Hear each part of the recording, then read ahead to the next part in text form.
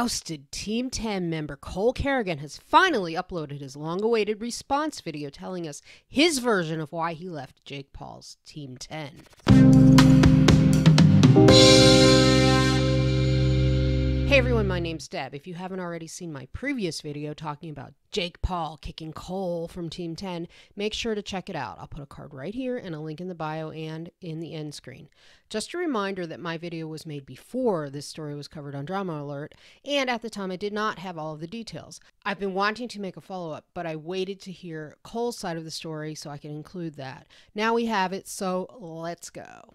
As always, please feel free to leave me a comment on what you guys think of this situation, and don't forget to give the video a like and subscribe to my channel for more tea. In my last video, I was super shady to pretty much everybody I mentioned, but you guys, that's just my sarcastic sense of humor, and some of you guys got it and some didn't, and that's okay. But this video is going to be much more straightforward. I just want to get the story out and hear what y'all have to say. So now, a quick backstory. Cole Carrigan is an openly gay makeup artist who was invited to join Team 10 2.0.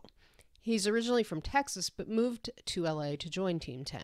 He had a lot of drama right before the James Charles situation blew up when he, and this does sound very childish, but he got mad at some dude named Cameron Dallas for throwing water on him at a Team 10 party. Like, dude, it's Team 10. What do you expect? A lot of people saw that move as an attention grab, and it backfired on Cole. People began looking into his background and saw that he had made racist vines when he was about 11, and I do talk about those in my previous video. He also was called out for a series of tweets in which he bragged about sleeping with and outing the father of some kid who was bullying him. I believe he made these tweets when he was in high school. There also was a video made about this story, but it was removed from his channel before he joined Team 10. So a lot of people have not seen this video, but I have. That's because I began following Cole a while ago when he had around 62,000 followers on Instagram. I had actually found him on YouTube through an also deleted video, which was actually an apartment tour of his old apartment in Dallas. I looked at a few videos on his channel and he looked familiar, and then I realized that I had seen his face on Jeffree Star's Instagram and that he was a makeup kid. At one point he even had his profile picture as him and Jeffree, which means that he's either a super fan or it was a clout grab, or maybe he just really liked the picture, I don't know. Anyway, I followed Cole for a while, and then I unfollowed him in February of this year when he made a tweet that I did not care for. Now, I've never spilled the tea about why I unfollowed Cole, so if you want more tea about that, then please let me know in the comments. Before I go any farther, I do want to say that despite his reputation as a diva and despite any past behavior, Cole is a fantastic makeup artist with a great personality, and I do see why Jeffree has taken him on as a protege. I think he's got a side of him, and I'll call it the quote, outing the kid's dad side, the being a diva and going all Hollywood on us side that holds him back. And so I was pleased with this most recent video. He seemed sincere and he spoke about how he got carried away with the Hollywood lifestyle.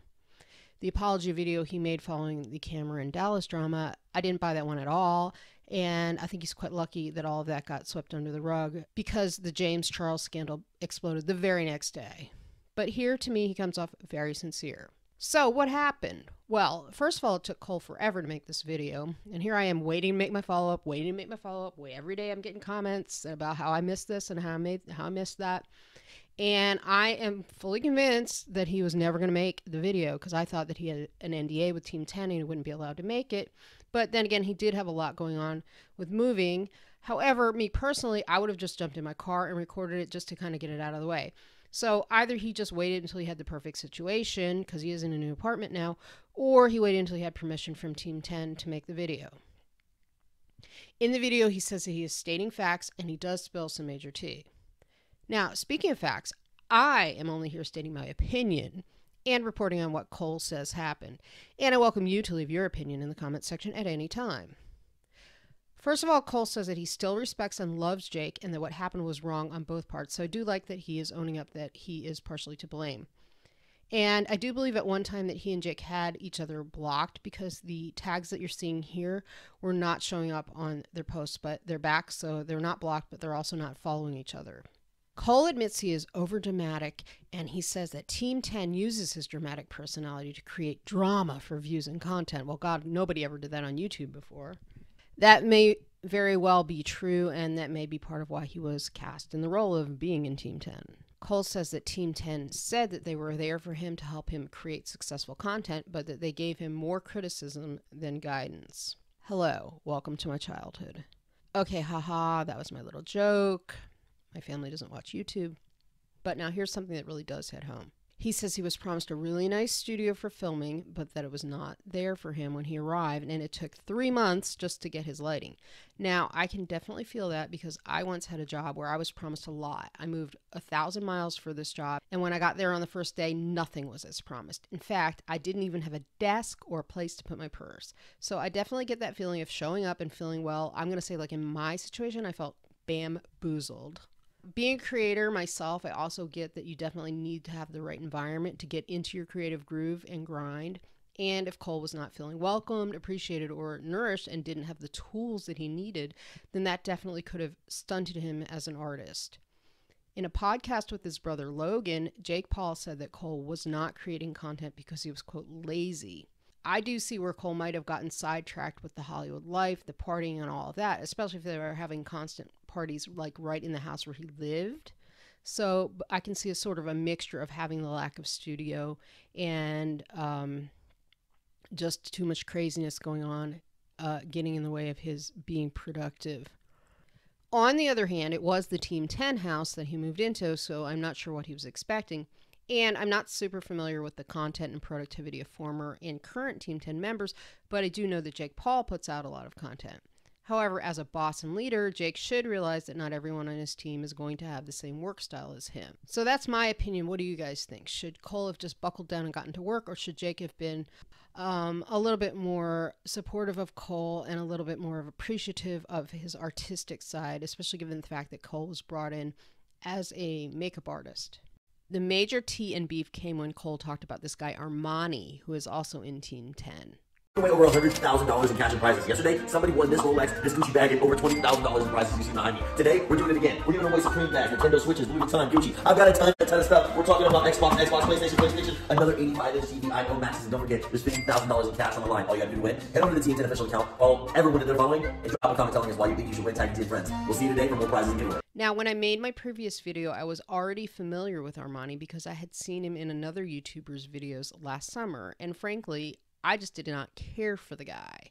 And as a matter of fact, in the comments of my first video, I had numerous comments telling me to Google Armani Izzati. Here's one article that I found. According to the Daily Beast, Armani is a convicted pimp. He's also been convicted of attempted battery and was ordered to pay his victim $30,000 in a related civil suit.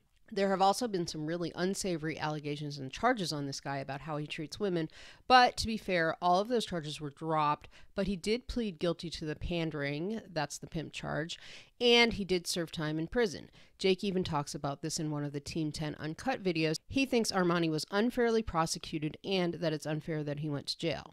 So it seems like Armani and Cole did not get along. In his video, Cole tells a story about an argument that he and Armani had at Armani's home in Vegas when the team was on a group trip there for Tana's birthday.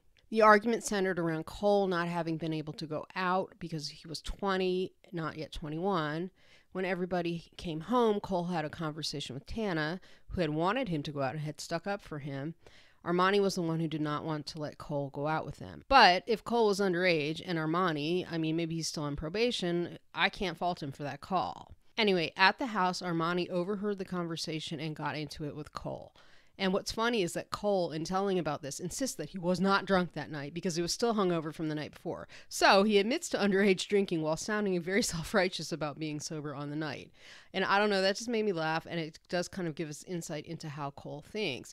But it also makes me more in favor of believing him, because if he were concocting a story, he would have put together a story where he sounded perfect and never did anything wrong. Cole says the argument with Armani escalated, and Cole says that he was calm and that Armani kicked him off the Vegas property in the middle of the night. And Cole plays a voice receipt, and he does sound calm, and Armani does tell him to get off the property. Cole says that Armani was swearing at him and calls him the F word, but that is not heard in the voice receipt. So, according to Cole, that's the incident that led to his being kicked out of Team 10. He says he wasn't even allowed to pack his belongings, that they were left in garbage bags outside the Team 10 garage. Now, do I believe every word Cole has said? No. For example, he says that Jake made an entire video about his leaving when really he only talked about it in the podcast with Logan for 5 or 10 minutes. But ultimately, I do believe Cole. I think this is a good life lesson for him, and I think we can certainly all agree that Team 10 was not a good fit for him. Jake says in text to Cole, that Cole shows us in his video, that he's done everything for him, and I think one thing Cole could benefit from is seeing things from another person's perspective, namely Jake. Team 10 is Jake's baby. It's his brand that he built. He's already gone through having the entire original team leave him, and even though I'm not a fan of his and I don't watch his content outside of what I need to watch to make my videos, I also don't hate the guy, and I would like to see him surrounded with good people who can work in his environment. And personally, that's not me. I would have gone sprinting long ago, right out of that house, just like I did with that awful job back in the day. Cole, meanwhile, has done his own sprinting and has gotten himself his own apartment in LA. So hopefully now that he's in a more comfortable, controlled environment, he'll be able to get into a creative groove and overall be in a happier situation. Anyway, that's all the tea on that. What do you guys think? Do you agree with Cole? Do you see Jake's point of view? Do you think I'm right?